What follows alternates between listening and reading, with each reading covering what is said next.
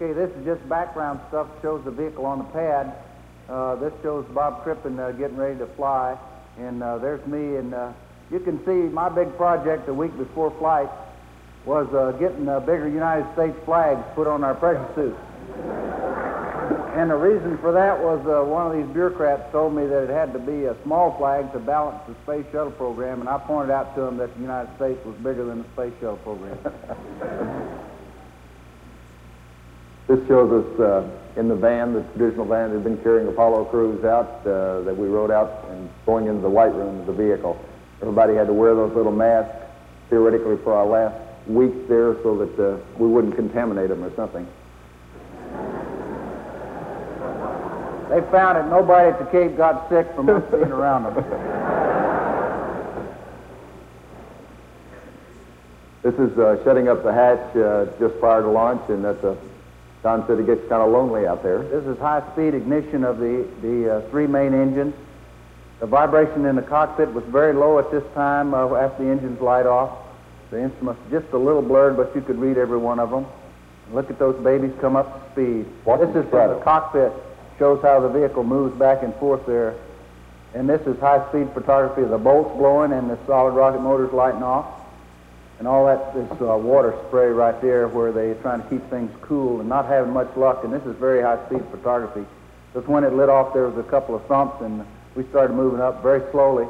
Look at these beautiful shocks coming out of the main engine at liftoff, and it's moving a lot faster than that. This shows how close it comes to the intertank access arm, which has always worried me some. It's really getting up and going. John and I expected a real hard kick in the pants.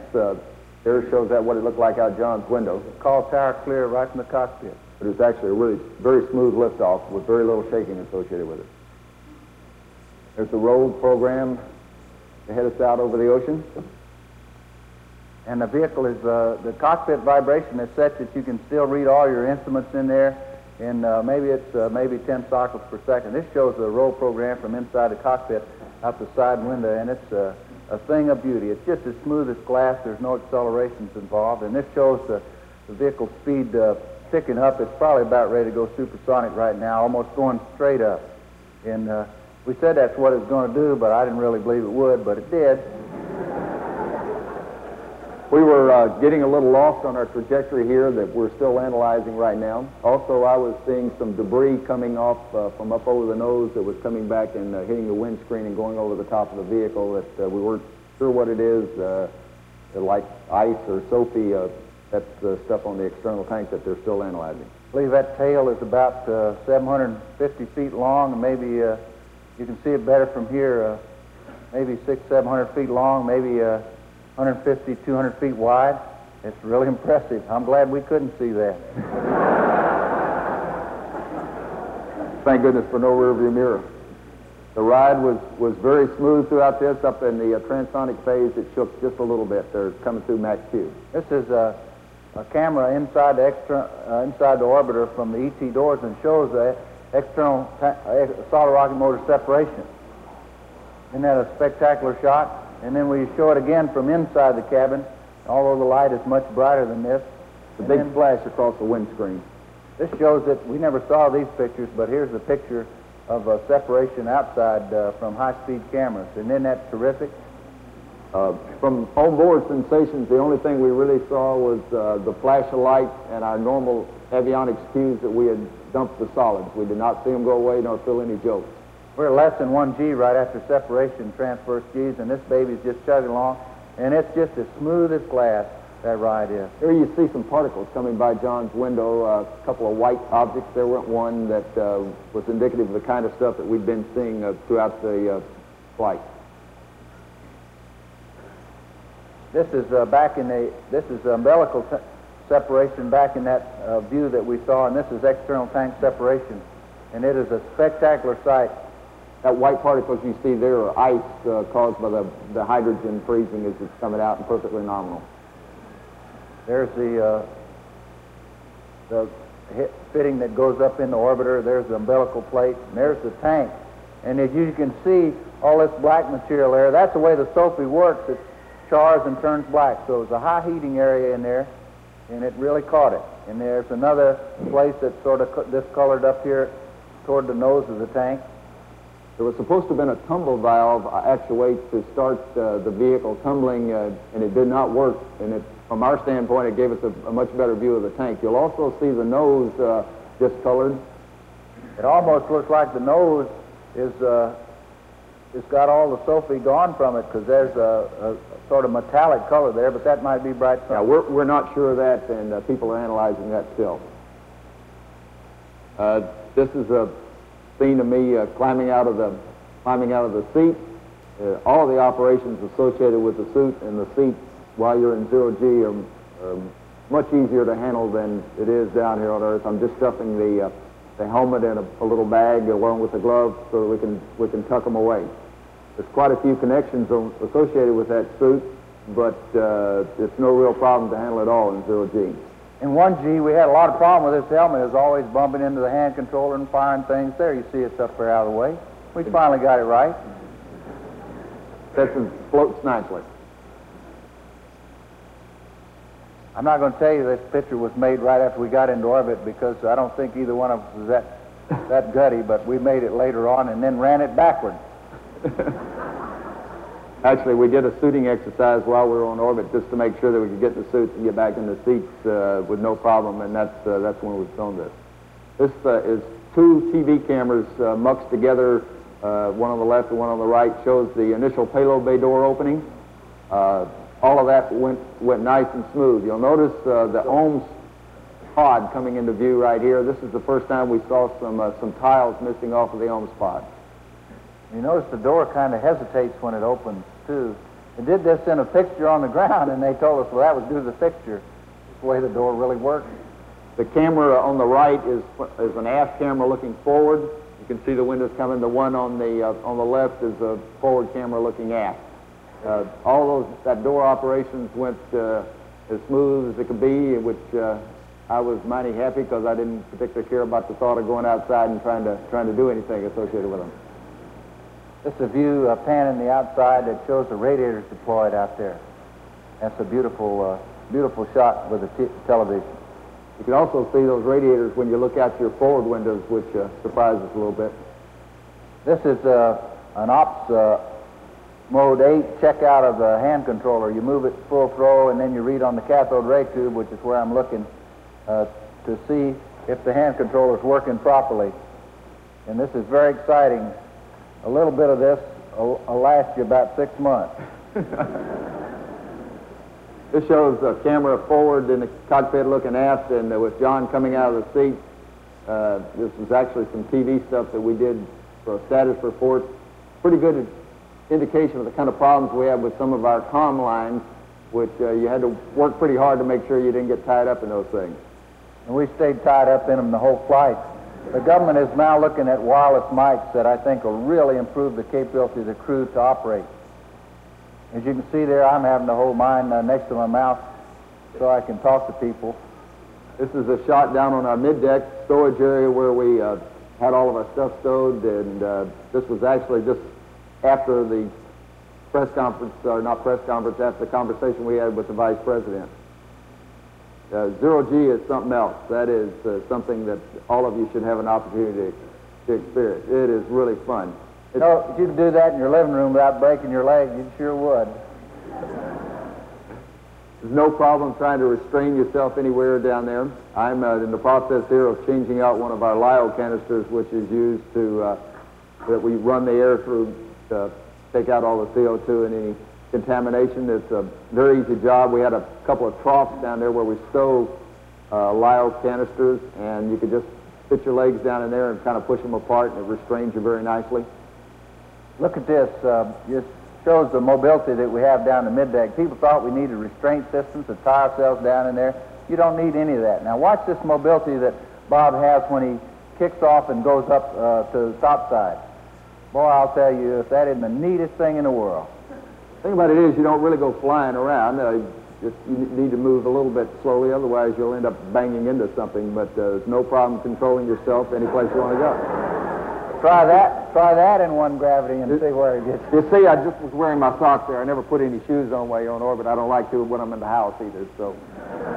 This shows what the television will show you out the window, and shows what a great view those spectacular windows gave us.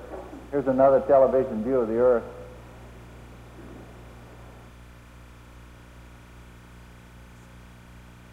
Now we're coming up to the reason I was glad I was flying with a guy like John that's got all the experience. We're getting ready to come home, and sitting beside a man that knows space testing like he does made you feel mighty good. We're shutting the doors, and all of that again went just like we wanted it to. There were no problems at all associated with it. You can notice there's a little bit of jerky motion when it comes down. We were lowering the starboard door down easy, and you'll notice it bounces pretty good, which we're having to pass on to other following crews to make sure that when they close it, they don't have any problem with overlap.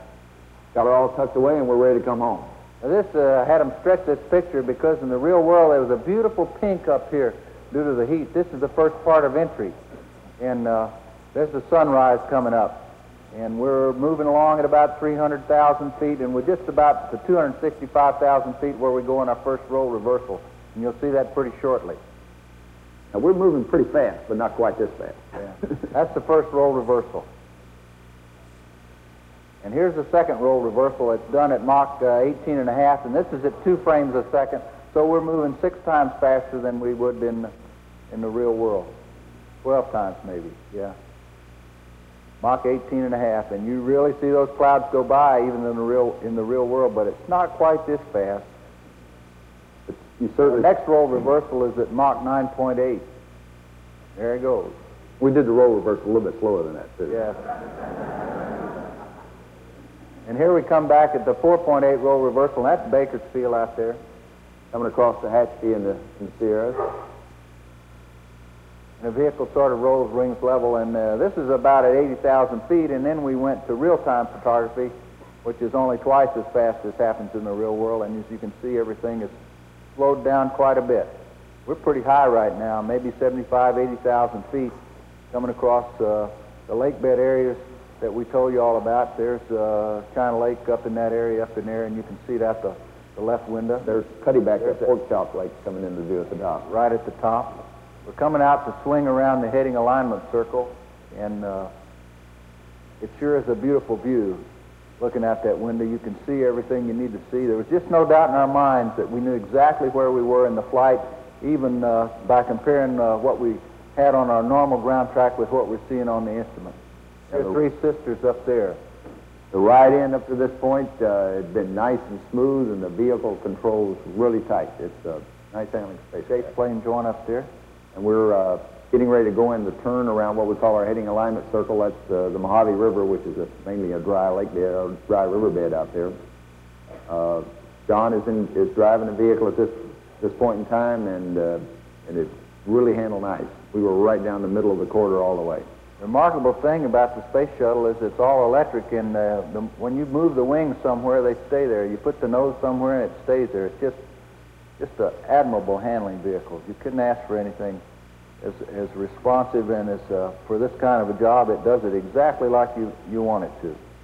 Couldn't have ordered a better day for coming back in. We could have navigated visually all the way from when we hit the coast, which was just a little less than Mach 7 up south of the San Francisco area, all the way down to the San Joaquin Valley to the Edwards. There was no problem knowing where you were at any time. There's the highway north of Edwards there, and you swing across the lake bed, and it's kind of hard to see at first in these films, but there's the old aim point right there. We're starting to come down the glide slope there. The runway's still hard to see there. We have some aim lights that give you an indication of what your glide slope is out there that we refer to as taffy lights. We also had locked onto a microwave landing system, and all of those ended up agreeing right on as to where we were, no doubt whatsoever. Here's our old chase plane. He's flying back and forth across the bottom of the vehicle, taking pictures to see if there's any tile damage that would not show up. You know, they thought they might get some from the rocks and everything on the desert floor, so he's covering that right now. And chase plane did a real terrific job. The vehicle is very easy to control in this flight regime. We're about into pre-flare right now. I was flying about 285 knots at this point. We're like about a 20-degree glide slope. Everything was just as smooth as could be. There's we're going into pre-flare, and this is how it looks out the window. You may be able to see 2 or 3 of those lights. 2 lights, 2 white lights is what we're looking for. There are 2 there. We start our pull-up now, and there'll be 3. You'll see the 3rd one come on. So we're on a 20-degree glide slope to pre-flare, which means we can only land right down here at the touchdown point. Here's the wheels coming down.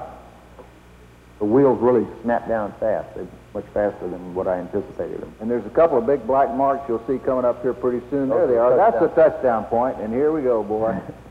What a machine. It didn't know about that. It's supposed to land on the touchdown point. But actually,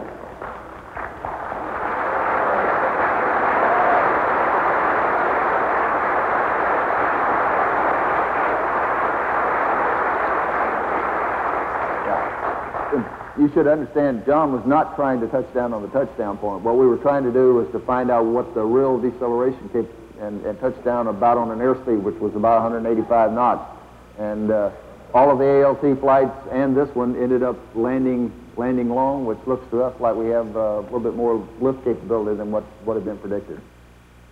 And we rolled right up here so Kennedy Space Center's recovery team could get a hold of us and hook the coolant up as fast as possible. We rolled into the runway intersection. We did that on purpose, so we hardly used any brakes on this rollout, and there's the vehicle sitting, and she is a beauty. That's, believe it or not, the weight of that vehicle right there is about right around 99 tons. I keep reading where it's 150,000 pounds or 80 tons, but that one right there is 99 tons. It's quite a performance thing to return from orbit with 99-ton spacecraft and get her back all in one piece, I think.